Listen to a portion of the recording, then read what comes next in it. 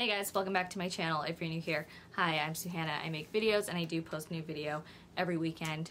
I know this is not my usual hair content, but honestly, I've been wanting to talk about body image for a while, and if you follow me on Instagram, you know I'm always looking for swimwear and randomly showing you guys things I've bought and reviewing them. So we're gonna do both of those things today. I've actually been wanting to make a video just talking about body image and body standards for a very long time. So I figured when better to talk to you guys about that than when trying on and talking about bikinis. So unfortunately we are in the dog days of summer. Summer is coming to an end. That makes me really sad because I'm Canadian and summer's already so short here. But despite us being in the dog days of summer, I'm still seeing women and girls on social media talking about, oh, I wish I had a bikini body. Too bad this summer I didn't have a summer body. And they're saying this stuff unironically. The whole reason why hot girl summer is the trend of this summer is because it's a way to make every girl, every woman feel like a hot girl, feel good about themselves. Because really, what is a hot girl? A hot girl is a girl who feels good about herself, who feels confident, and it can be really, really hard to do that if you have poor body image. In this era of social media, specifically Instagram, it can be that much more difficult to feel good about your body. We do associate our looks and our bodies, or at least society associates women's looks and their bodies with their worth. You're constantly being fed images of certain bodies that don't look like yours. It's really, really easy to feel bad about yourself and to feel insecure about yourself and self-conscious about yourself. And then that can lead you to not want to wear certain things. I've been that girl who said, I'm not gonna wear bikini because I don't have a bikini body. Even when I was really thin, I still am a pretty small woman now, but when I was even tinier, when I was like a size 0, size 2, I would still feel self-conscious. And I think it's because I was so used to comparing my body to the body of women around me, especially my friends, the women in my life. A lot of them are curvier, and especially now with social media and on Instagram, we know that like the hourglass body, slim thick body is what's trendy. I'm here to tell you it's okay if you don't look like that, and you shouldn't feel pressured to look that way, and that is a lot easier said than done. Having good body image is not, there's no shortcut to having good body image. You have to really just grow, and the older I get, the further I get into my 20s, the more and more I kind of just accept the idea that like, this is the body I've been given, this is my physiology. When I work out a certain way, when I eat certain things, my body will look this way, and it's okay that I don't have a teeny tiny waist and huge hips and huge boobs and a huge ass. Like, it's totally fine. I shouldn't feel like people are looking at me and judging me for not looking like an Instagram girl when most women look more like me than they look like an Instagram model. I'm human. There are still days where I do compare myself, unfortunately, to other women where I'm like, I wish I had a snatched waist. I wish my boobs were a little bit bigger. But there are also days where I'm like, yes, I have a normal size waist because I'm a regular person. I have small boobs. It's not a big deal. I can sleep on my stomach. It's great. Body image is not something that you can just skip to. There's no shortcut to feeling good about yourself. It is a gradual process, but I just want to remind you guys that whether you are an hourglass, a pear, an apple, a square, a rectangle, whatever kind of body you have, you need to feel good about yourself every step of the way. I think everybody deserves to feel good about themselves and wear good quality bikinis. So today I'm going to be reviewing 3 bikinis from Salty Swimwear. Salty Swimwear is a Toronto-based swimwear line. It was actually founded by my friend Kennelyn. She wanted to create a brand that reflects her beliefs, and she also believes in everyone feeling good in a bikini. She is body positive. She's actually a CrossFitter. How many CrossFitters do you see modeling bikinis? Not many.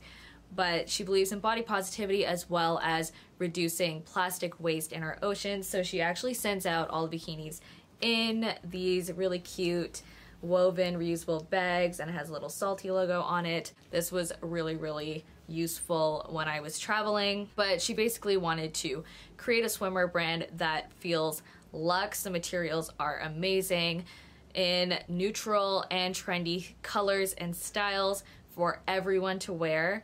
There will also be an expansion in the available sizes, so again, everybody can wear the bikinis, and of course more colors and styles will be launched in the future. I do just want to put out a disclaimer and say this portion of the video is not sponsored, but these bikinis were given to me simply to review and to let you guys know what's good, what I think you should buy, what I think is worth your money, what I think is flattering. For size reference, I will list my measurements below, but let's dive right into the bikinis. We will start with a white bikini, which is the Macy top. It looks like this.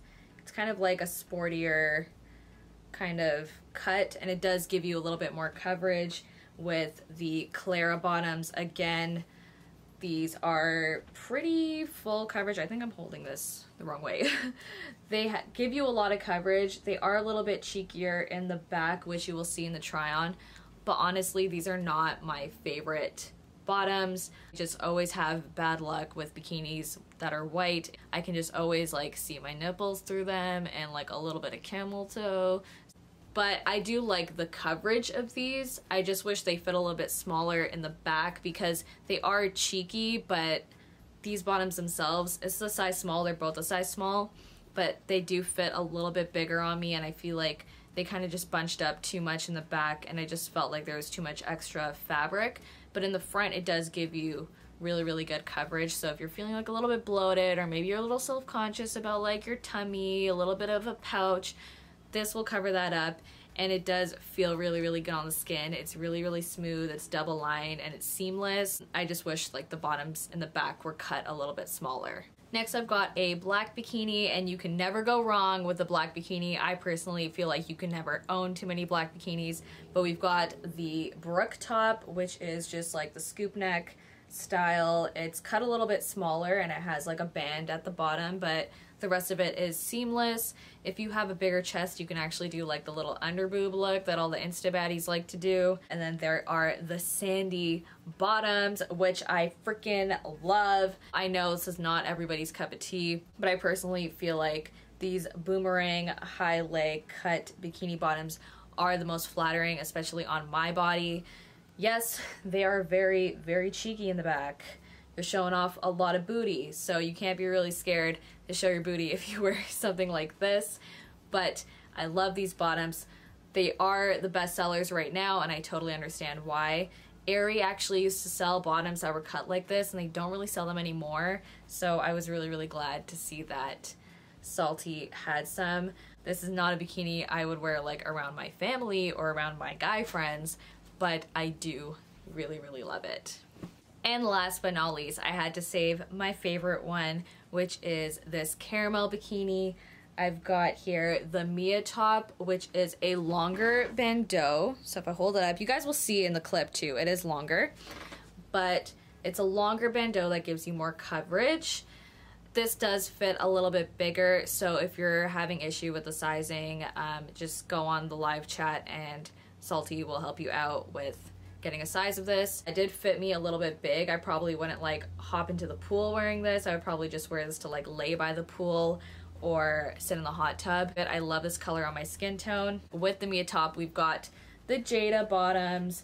I love these bottoms. Again, they're like a really, really cheeky cut, but they're really, really high cut on the thighs, and then they're very high-waisted.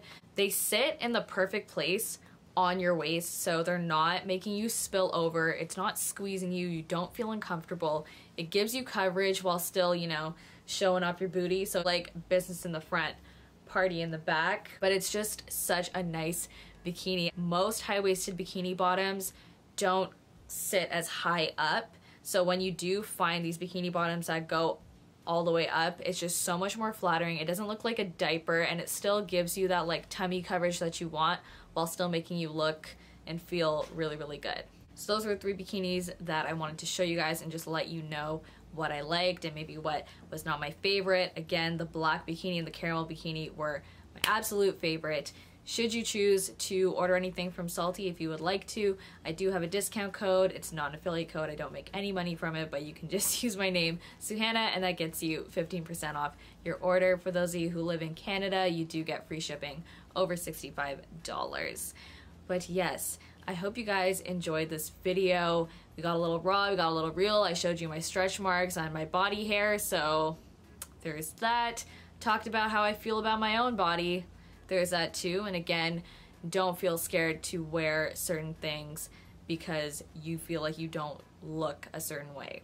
If you enjoyed the video, make sure you give it a thumbs up so I know that you liked it. If you are not subscribed to my channel, please subscribe. I would love to have you here. And if you would like to keep up with me on Instagram stories, you can go ahead and follow me there. But that's pretty much it. I will see you guys next week, okay? Bye.